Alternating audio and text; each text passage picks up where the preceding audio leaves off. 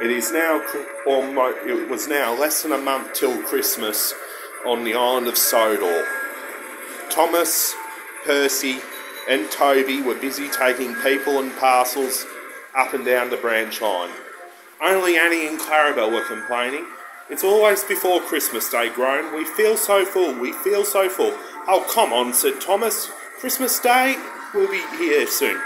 And over at the cottage waved Wendelin, and Thomas didn't forget to whistle. "Merry Christmas, Wendeline," said Thomas.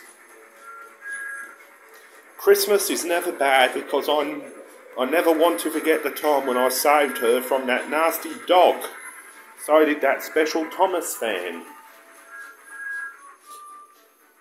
When Thomas finally delivered his passengers, he was glad that he could still see Wendelin's cottage over the hill and on the top of the mountain. He was pleased about it.